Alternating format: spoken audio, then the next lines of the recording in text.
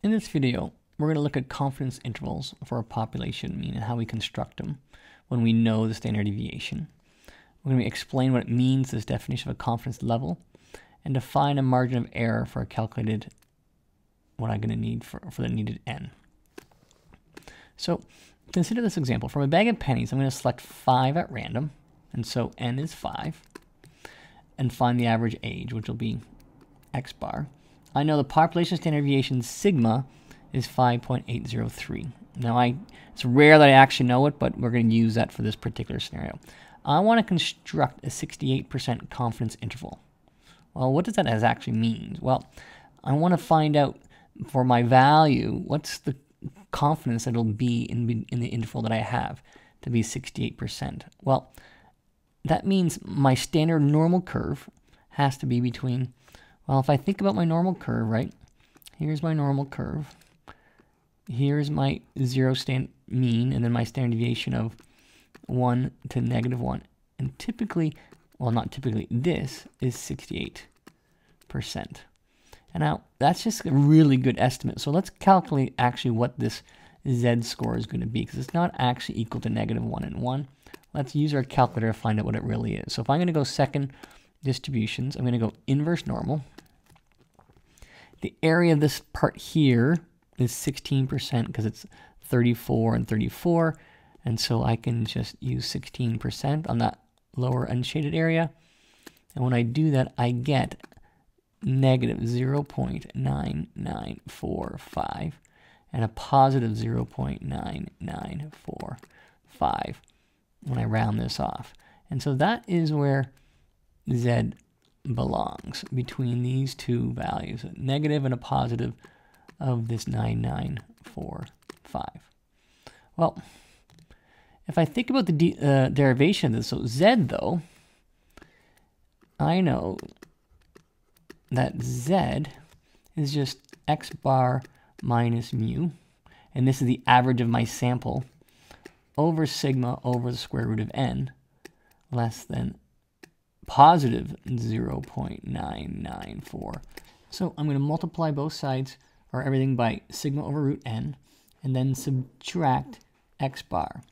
And so when I do that, I'm going to get negative x bar minus 0.9945 sigma root n, less than negative mu, less than x bar negative, plus 0.9945 sigma over root n. Well, I know I have a negative mu, so if I multiply everything by negative, switches this around, and so this here becomes positive negative, positive positive, they switch sides, and so I can say that x bar minus 0.9945 sigma root n is less than mu, less than x bar minus, or sorry, plus 0.9945 sigma over root n. And so what this says is that mu is going to be between this calculation and this calculation. And if I look at my formula book, at what it will say this. It will say the mean with a known variance is x bar plus or minus z times sigma over root n. And this here is z. And I usually like to refer to it as z star, because it refers to specifically the z for this particular confidence level. And so this value here can change depending upon if I want it to be 68% or 90% or 95%. So let's actually do this example now. Let's calculate a confidence interval. To do so, let us actually go to a bag of pennies and select 5 at random to find the average age. So here we go. We have a bag of pennies here, and I will magically pull out 5 pennies. And from these 5 pennies, I have these ages here: 2013, 2009, 2015, 2010, and 1972. If I calculate the average, I know the average, I did it earlier, is 2005 exactly, which surprised me, but it happens to be exactly that. And so what I'm going to do then is I'm going to come along over here, and I'm going to figure out my confidence interval. Well, I know my confidence interval for 60% is going to be 2005 plus or minus z star, which we remember is plus or minus 0.9945, times sigma is given to me as this value, times 5.803 over the square root of 5, because my sample was 5. And when I do this calculation,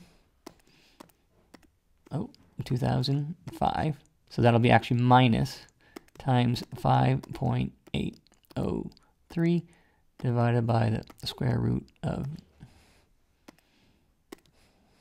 I get 2000.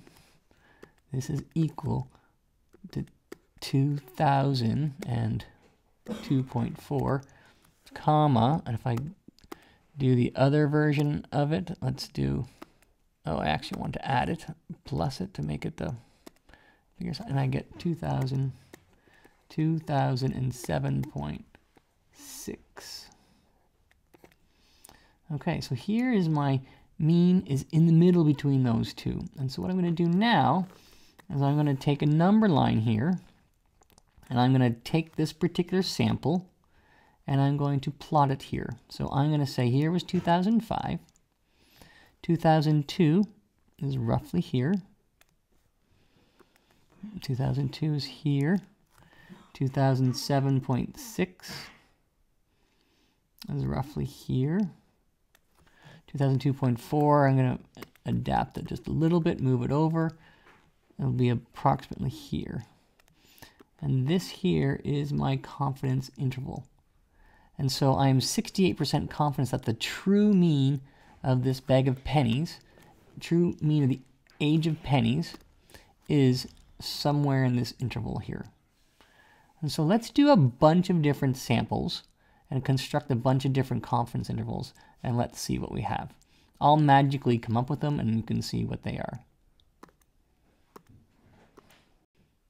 So I've done it 10 times. You can see magically they've all appeared.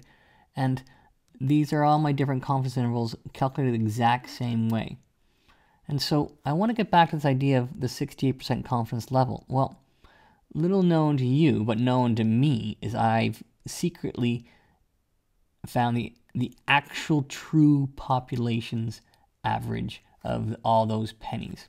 And if I do that, I find out the average age is 2005.6.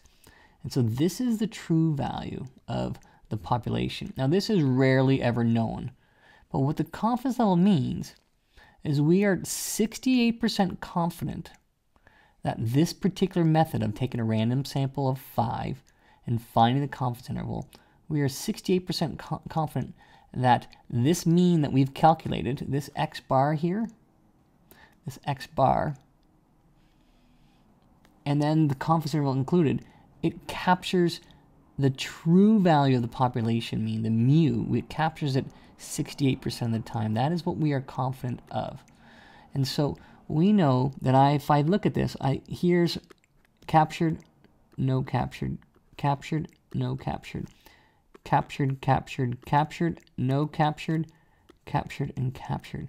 And so of these 1, 2, 3, 4, 5, 6, 7, 8, 9, 10, I have 7 out of 10, which is approximately 70%, which is approximately 68% of the confidence interval captured the true value. So when you create a confidence interval, you never know whether the true mean mu is inside the interval or not. But you are confident with the method 68% of the time, or maybe it's 90% of the time, depending upon what your confidence level is. And that's what this level means. It is a confidence in the procedure. So if my confidence level is, let's say, 90%, then I am 90% confident that my procedure of calculated confidence interval, 90% of those intervals will capture the true value of the population mean. So 90% will capture the true value of the population mean of these confidence intervals. So when I create a confidence interval, I never actually know whether it captured or not. It's just a confidence in the actual procedure. So then what actually happens to this confidence interval if I would come along and then make a 90% confidence? What's going to happen to my interval? Or if it's 95%? Well, think about what that actually means. If you want to be more sure of capturing the true value, what effect is that going to have on this? And if I also think about it, the calculation, my calculation, the only thing that's going to change is z star. And if I do a 90% confidence interval, if I go to my calculator and if I do my inverse normal for 90%, which means I really have 0.05 on each tail, this value is larger, which means my confidence interval, if I was going to do a 90% confidence, the confidence interval is going to be larger. It's going to be larger, something like this. And so you're more sure of capturing the true value. If it's 95%, it'll be even more. And if I use my calculator, I can actually calculate a confidence level. Watch and see what I do. If I go statistics, and I'm going to go to tests, and if I go to z interval, now there's lots of different tests, and we're going to learn what a lot of them do. But if I do z interval, and I'm going to put in data, and my mean is 5.803. Oh, sorry, I'm not going to do data. I'm going to do statistics. I'm going to tell you the statistics. My mean is 5.083. My x bar, well, let's say it was 2005 again. My sample is n, and let's do a 90% confidence interval. And so if I do that calculation, I now extend this line from 2000, and now this green line was just a guess, but it's actually going to go from 2000.7, so from here to 2009.3 to here. So this is a 90% confidence interval. And so the confidence gets, you're more confident, but the interval gets larger. And so 95 would be even larger. But that's if you want, that's good and bad, right? The larger the confidence level, the bigger the interval is, and so eventually it gets worthless. And so it's a bit of give and take. The only control that you have is n. If you make n bigger, which makes this calculation is going to end up being smaller, and so you're going to have a smaller confidence interval. Now, we have this idea called a margin of error. If I look at my calculation here, when I look at, let's say, this particular confidence interval, here was my x bar, or maybe I'll use, let me clean this up a little bit here. Oh, that was too much cleaning up. So if I get rid of the green, let's get rid of the green one. And okay, so here was my original one, and I had a mean of 2005. Well, my margin of error is this part of the calculation. That's what margin of error means. It's x bar plus this margin of error, so this value here, that's margin of error, or minus it. So a confidence interval is really consists of 2 times the margin of error.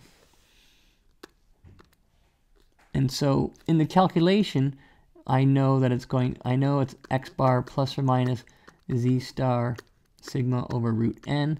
So this is my margin of error. And so there's some theory on what a confidence interval is and what a confidence level means. and margin of error.